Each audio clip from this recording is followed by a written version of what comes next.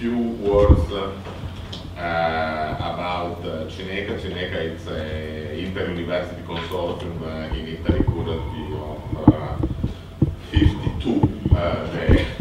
The time to update the slide, but 2 more universities decided to enter into the consortium, plus apart of the university systems, the most important, the most significant, the National Research Council and the Oceanography and Geophysics National Institute, plus also the Ministry of the Education and Research in Italy, which delegated CINECA to represent Italy within the race associations and assumed commitment towards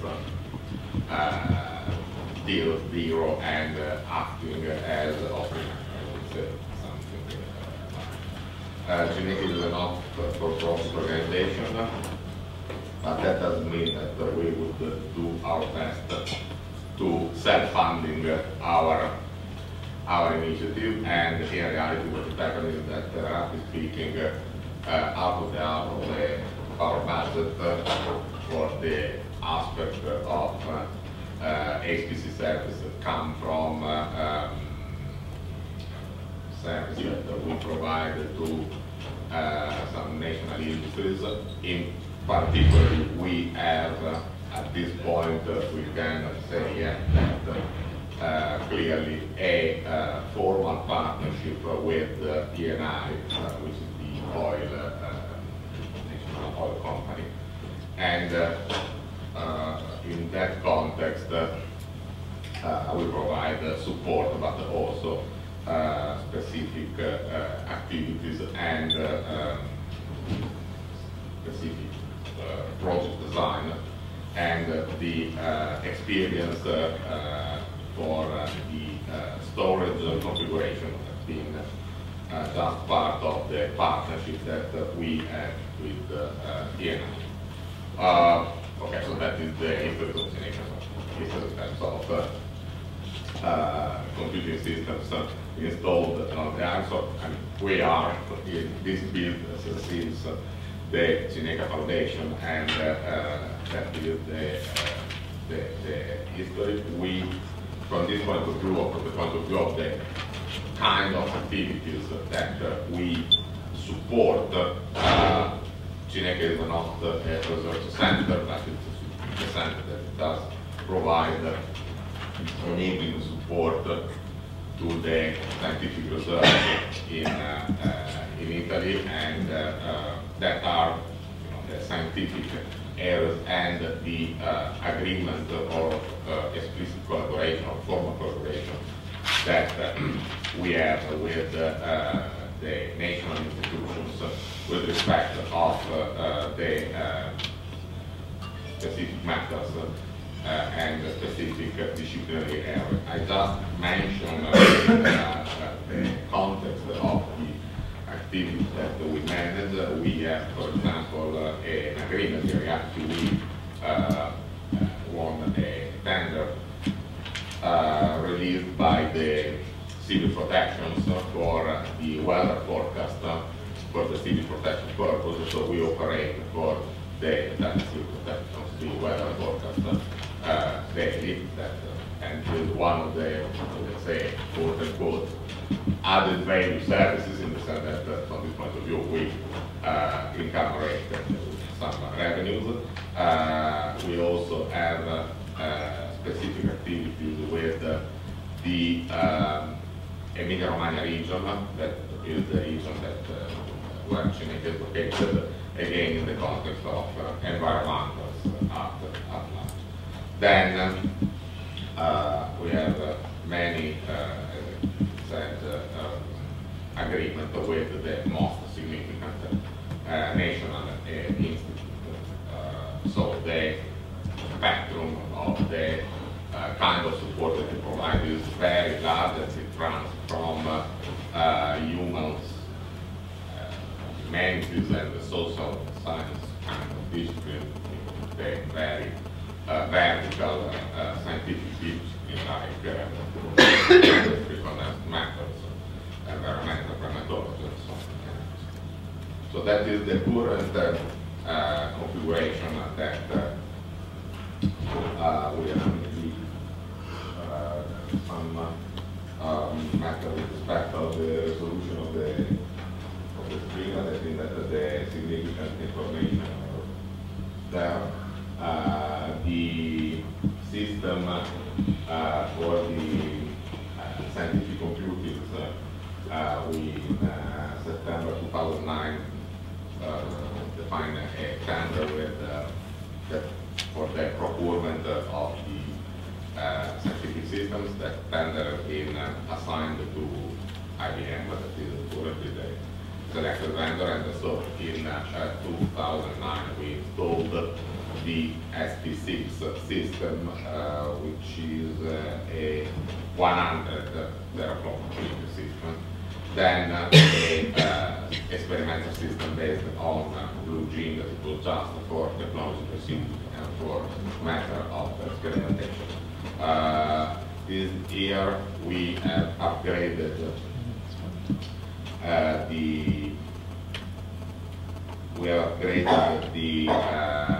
cluster system that is in production in coupled with the SD6 systems, and such a system has been hybridized and configured with more than 512 GPUs for a peak performance in the order of 300 teraflops, and the system has been just ranked in the current top 500, and I think that is around, I don't yet have time to go through and have a look into the current release of the top 500, but I think that is ranked around 50, roughly speaking.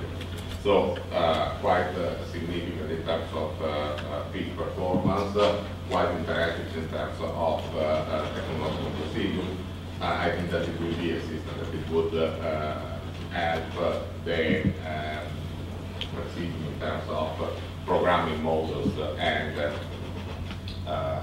opportunity for the researchers to familiarize with the certain system. We will see what it may be the roadmap for hybrid system as one. Nevertheless, it is important to say that the configuration of these systems it's considered not just for let's say computing services, but also for remote visualizations and management of the renderings and post-processing of the data which are produced during the numerical simulation. So from this point of view, the systems it will be also used for this kind of service, and the GPUs will be used just as accelerators for the post-processing and remote visualization service, which is part of the kind of service that we provide in Then, as I said, we have a partnership with ENI, and we host their technical computing systems, and we manage for them the seismic production. From the point of view, that is the configuration of the ENI system, which is based on a group of clusters for a total of something in the order of 25,000 core. And the system is configured in 4 clusters for a total of 10,000 core in NIA-based. Those 10,000 NIA are in cluster, in 4 clusters. That's with different configuration. Then there is one big cluster that is based on 1,200 nodes for a total of 15,000 cores based. Then there is a special application systems for the running of the Omega software for the server. So that is the configuration which is hosted at CINECA in the same data center, so we take considerable advantage in terms of synergies and scale of economy with respect of the cooling infrastructures and also service continuity infrastructure. For this point of view, we are in a position to provide UPS for the entire systems and service continuity for 3/4, roughly speaking, of the pool energy absorption, which is in the order of 4 megawatt in terms of peaks absorption. All together, the scientific computing systems and the added value sets of DNI system per se. We are very quite known European context, and so we participated to a lot of European funded projects. Again, the idea is to provide all pictures of the CINECA characteristics and also to put on the table some consideration with respect of how it could look like on the point of view of the Commission and also from the point of view of the interaction that is in place in terms of EU infrastructures at large. So in principle, below the pictures, there is the high-speed networks. GIANT is the name that is very familiar to most of you. And then there are the middleware layer, and so we participated to European middleware initiative that it would provide a lot of, let's say, guidelines with respect of the kind of software stack that is going to be used for the data management also. Then we participated in today's just migrate and recruit the database, but we also participated to a couple of projects in the development of European technology towards exascale, in particular Planck, with Intel, and another with IRAM and Pool. Then we are the core partner for UDAT, the European data infrastructures. So the idea is that it will be GIANT, then the middleware initiative, which is mostly based on GLI and Globus, and just above iRoads as the specific and used technology. Then there is the computer layer, then the European data infrastructure. That is the vision and the pictures, and so quite lucky participate to the consortium that does as the aims to keep persistence in that kind of European infrastructure, to stabilize and to maintain the service for the European scientific. Then we, in the context of user group, participate, coordinate in this case, but I mean the participation in the issue, SPC Europe, that is the collaboration, tutoring, and outreaching of the SPC, apart the transnational access of SPC infrastructures. In the context of social science and humanity, we participate to the integrated project for a virtual museum in Europe, and that's also to do with a lot of data management issues, and so that this kind of user-based, very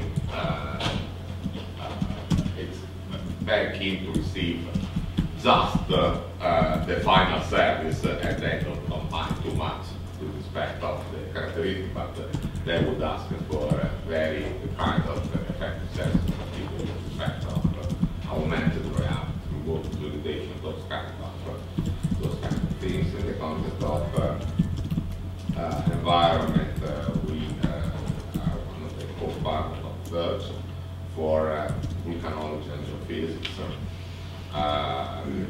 infrastructures.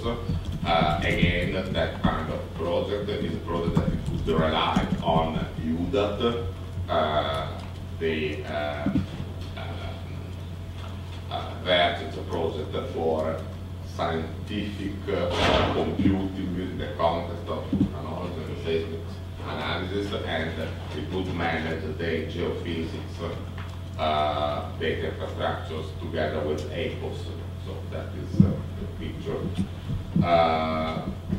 We have too many things to do in the context of energy with the analysis, so who would participate to other projects in the context of energy. So we skip that. Then we participated to virtual physiological project for the matter of the osteoporosis and necropropellants. VPH, the virtual physiological human, is another project that would rely on UDAT from the point of view of the management of diagnostics images at large, but also in terms of block of large volume of data that could be managed in effective way in the network space, European research areas for the virtual physiological human simulations and understandings, and so there are a lot of specific projects in the context of that full features of the virtual physiological human. Maybe some familiar with blue light, blue brain. Okay, so the simulations of the brain behave, but there have been some other, the liver, physiological simulation of the liver. It will be another, and there is a lot of others in the context of cardiological health and cardiological systems. And then finally, which one in the context of musculoskeletal centers, so we participate to that, after to provide the features. Then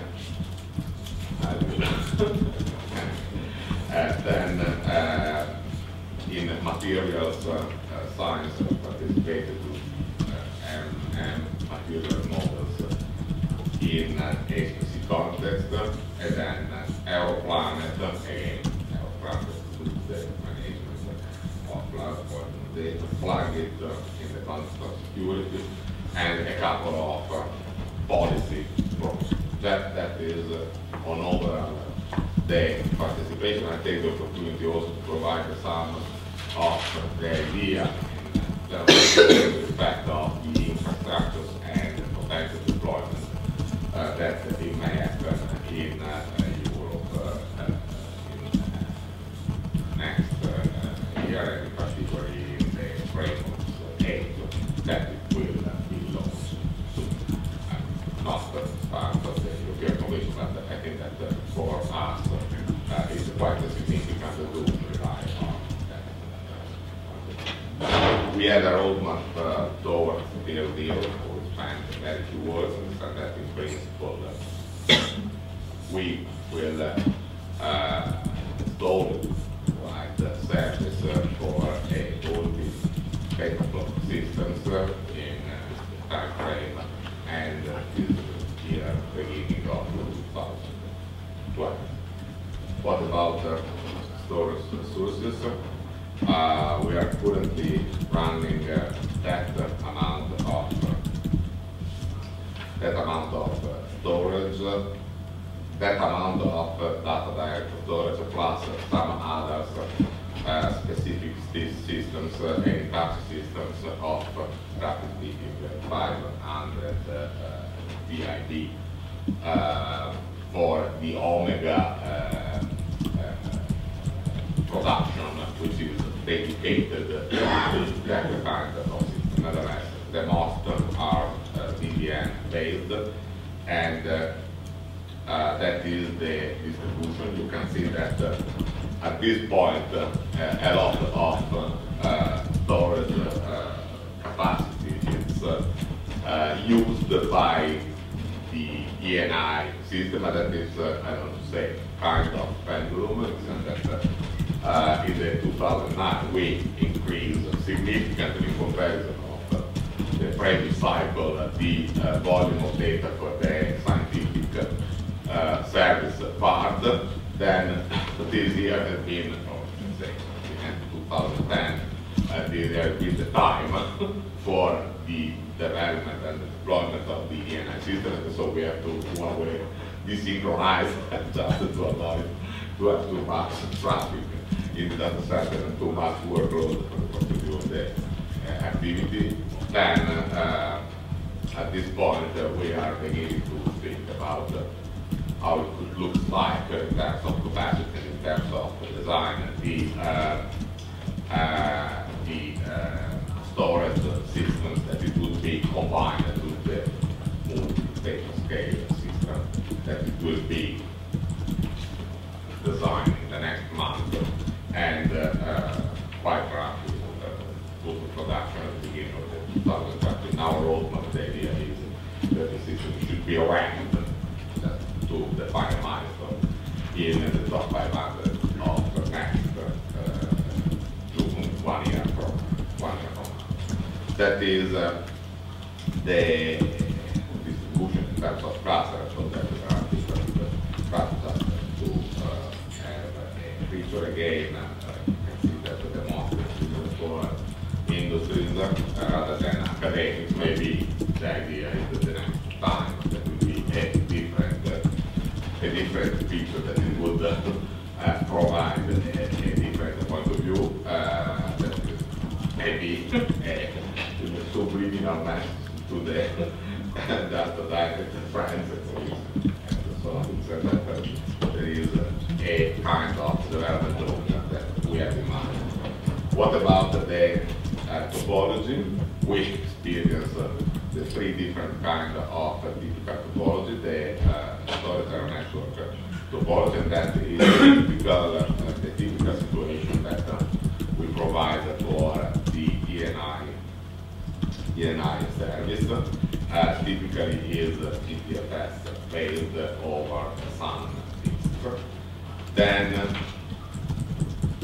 Then we have a kind of direct attached storage, that is the configuration for SP systems, plus kind of SAN topology for repositories and the direct repositories on the SAN storage area network topology. Finally, a different situation that it does combine the same kind of service for the ENI systems. You can also see from these pictures the different configuration in terms of characteristics of the storage of the local area network, that it does provide enough bandwidth for the storage, and also that we decided to have two dedicated SCSI systems for the management of the metadata to improve the performances. We have installed and based our design tools on SFA 10,000, that at the end were the CINECA solution based on some specific benchmarking activities that we carried on together with potential providers. I just skip this kind of information with respect of the topology, few words with respect of the experience and the tuning of the system to exploit as much as better the SFA in terms of the bandwidth and potential throughput capacity.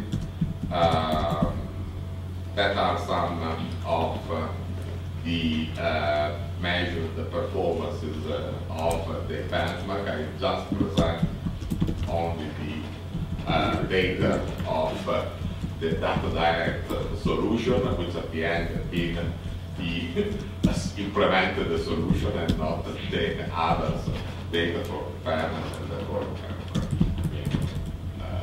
correctness with respect of the others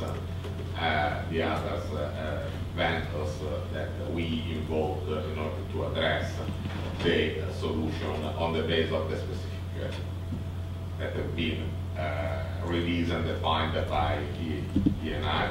That is the measure performance for the IR benchmark in read and in write. So that's our, roughly speaking, the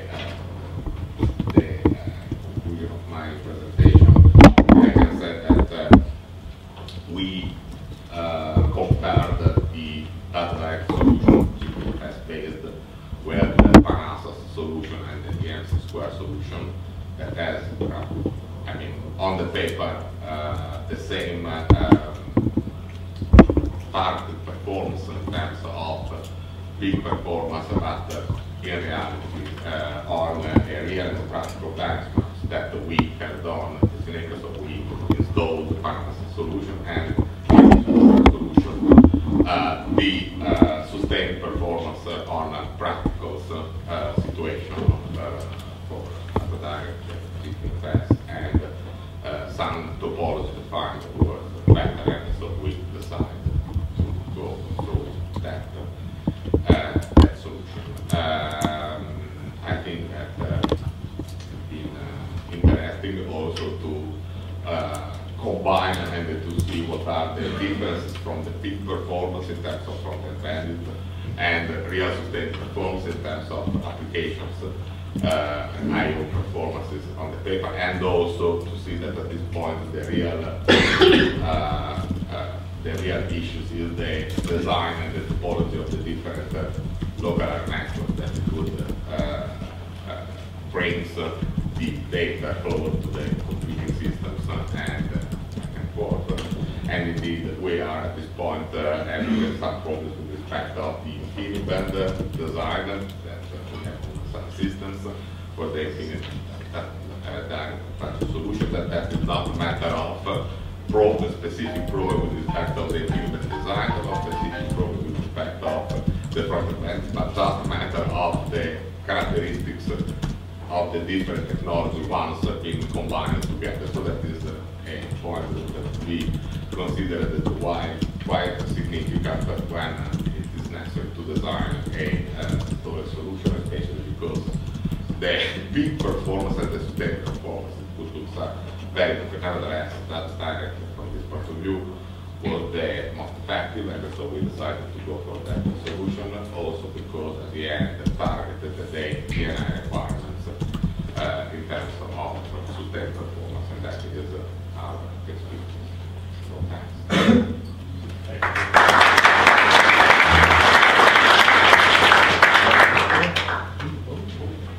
So any questions for Sanzio? Okay, thank you very much.